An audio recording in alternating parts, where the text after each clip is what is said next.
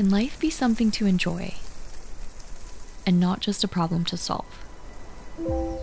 I've always believed a piece of my creativity comes from being a relentless problem solver, which is helpful, but it also makes it hard to turn off that part of my brain that wants to control the world around me. But now I see things a little differently.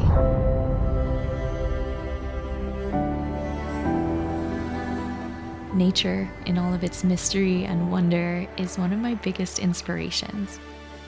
Not just in what I photograph, but also in how I view the world. There's a quote I think of often that says, "Nature does not hurry, yet everything is accomplished." And I love this idea that things happen in their own time. There's a time for planting seeds, a time for growth, and a time for rest. Being at peace means accepting all of these times as valuable and necessary, not just rushing my way to some imaginary finish line.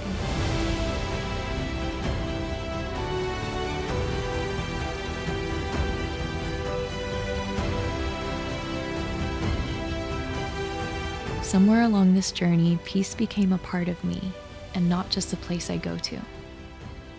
I wish I could give you a roadmap to achieving peace, but I can't.